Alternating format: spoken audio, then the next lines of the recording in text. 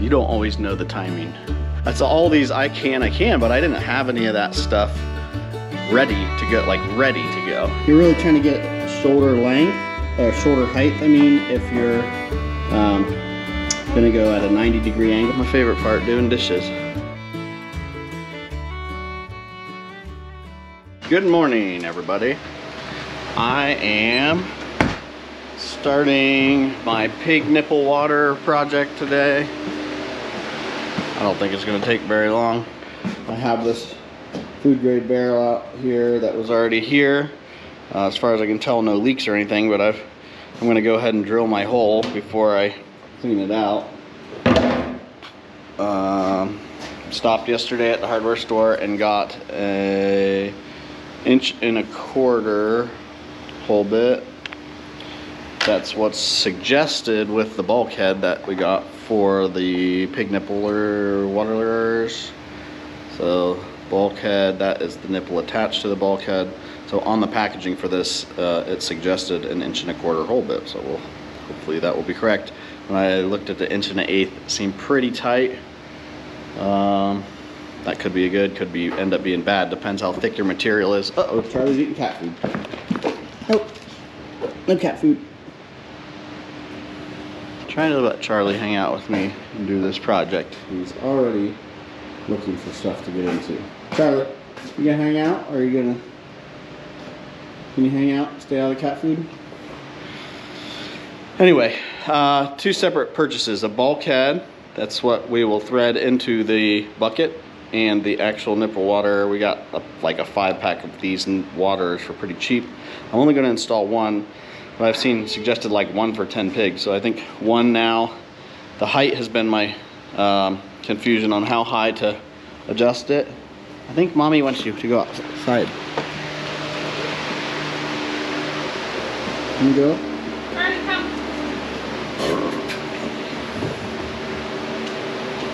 So height.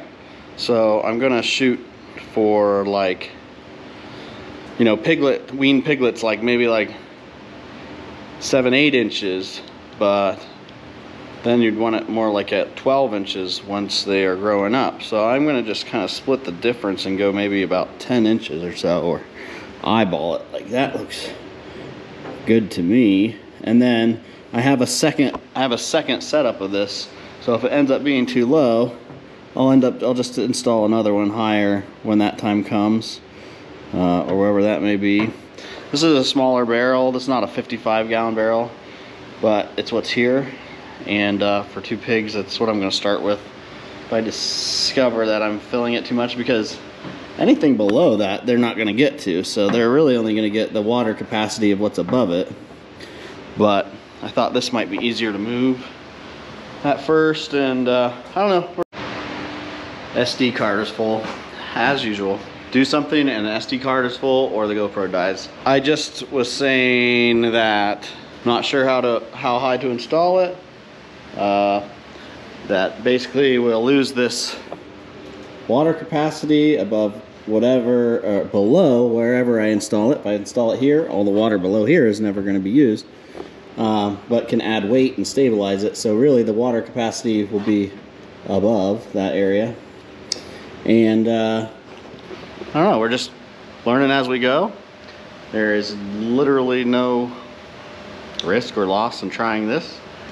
Usually if I try something and it works for something for a little bit, I always find another way to repurpose it and use it for something else. So better to just get it going. And yeah, I think I'm gonna find my spot. I'm gonna use my judgment, my gut, and then I'm gonna check where that measurement is and see. I'm feeling about 12 inches is correct. So that's where we're gonna go.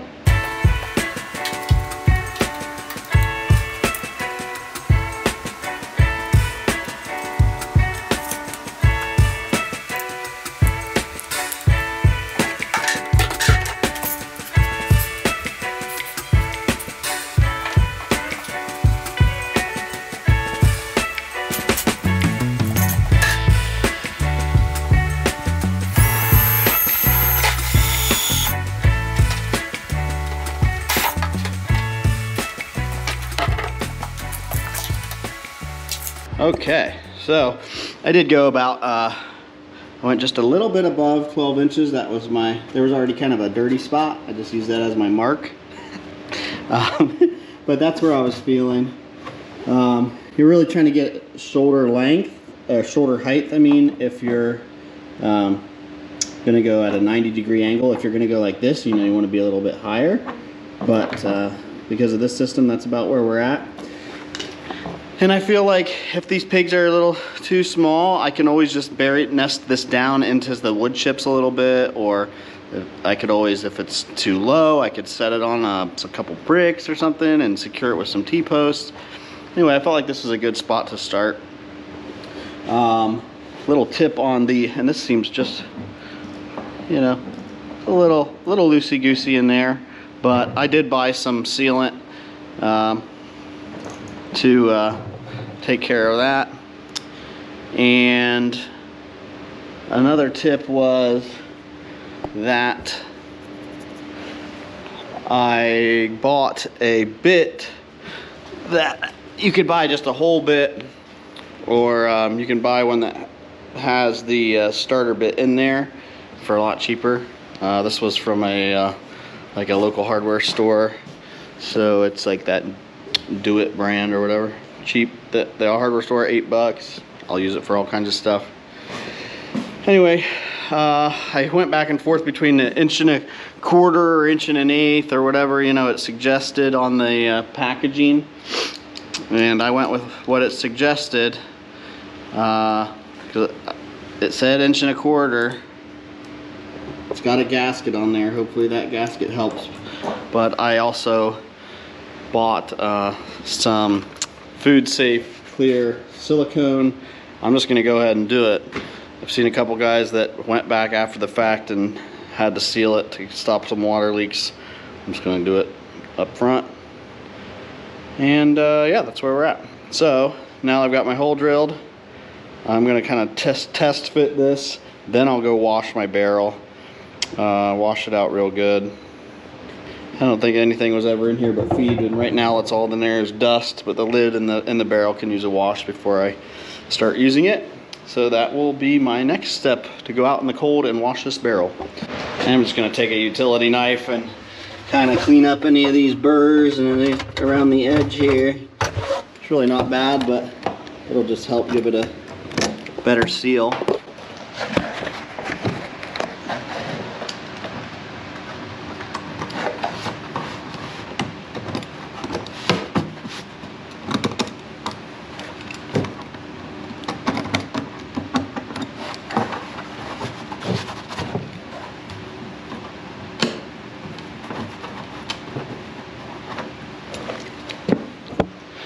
Another reason I waited till after I drilled my hole to wash my barrel is because some of that plastic shavings just ended up inside the barrel anyway, so.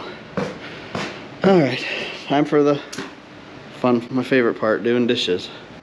I thought it was gonna be cold out here, but it's already warming up, so this won't be as awful as I thought. Washing, I'm still not sure what kind of weather I'm gonna get when I step outside. This morning was cold. It's already, the sun is really starting to warm things up. We've had this kind of couple days of this false spring that are gonna trick things into blooming, and it goes back down to 17 degrees. Weird stuff, hard stuff to deal with when you're anticipating animals and planting and all that stuff. All right, got my washing materials, my dishwashing station. Hey, that wouldn't be a bad idea out here, set up a game washing station or something like that. All right, fun stuff.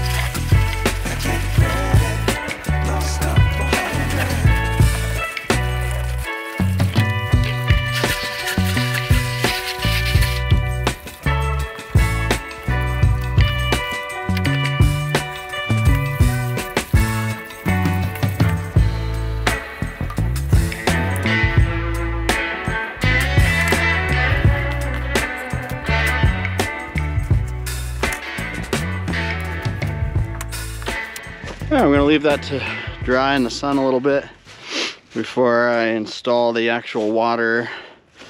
I'm gonna make, want to make sure where I put the silicone sealant and everything's nice and dry. So I'll just let it drip dry for a little bit and then dry the area. I'm gonna install it and get it in. It's really nice out. It could be a productive day. I think we are gonna try and go get the flatbed trailer and bring the chicken tractor over here. The chicken brooder, the larger brooder, is another thing that we would need to bring on the trailer. So I have to make a little list of stuff to bring on the trailer.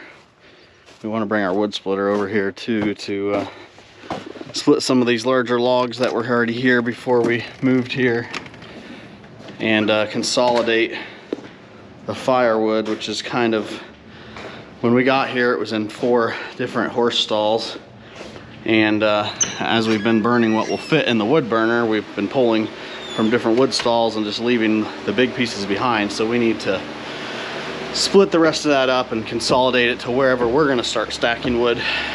We think for the time being those horse stalls might be the best spot, since we don't have horses, and there are some other stalls already open in the other barn where we're going to do the pigs. So we might just keep stacking wood in there. It keeps it nice and dry for now until we find a place maybe closer to the house. That would be the intention, so we're not doing all that back and forth.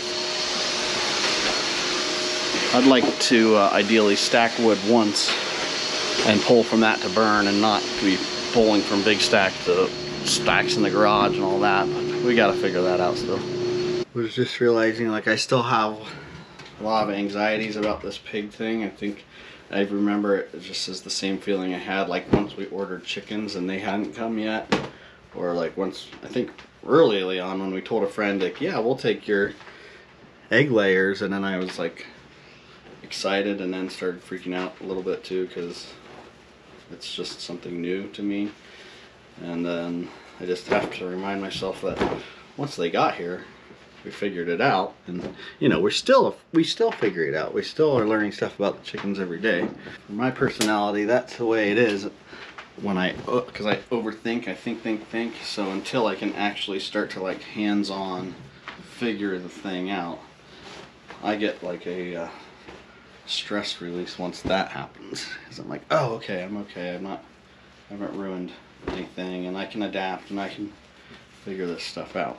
The pace though, like, everything comes in its right time. I really do I have to remind myself that, because I like want to make things happen. I'm like, get impatient, and like I got on this pig thing and I was like, okay, I need these pigs and I need to find them, and now I need them as soon as possible so we can finish them before we get married or before winter comes. And I just get like this got a go thing.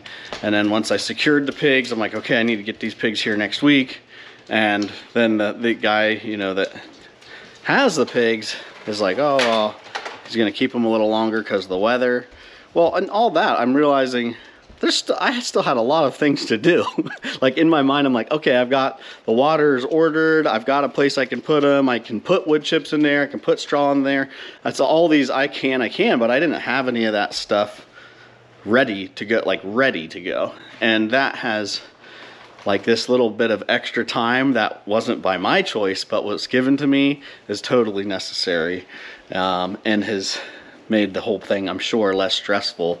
Like that I'll actually have the stall ready with nice thick dry wood chips, and it's been cleaned out, and I'll have the electric nets set up ready to train them to, and I'll have the water ready and a food pan ready. I mean, I haven't even gone and picked up our order of feed, but that is a little bit, I think, of me just being like, what if for some reason this deal falls through and I get 600 pounds of pig feed? So I've been a little bit hesitant on that, but I think once I get the word of, hey, you're gonna pick the pigs up Wednesday, I'll go ahead and make the feed order.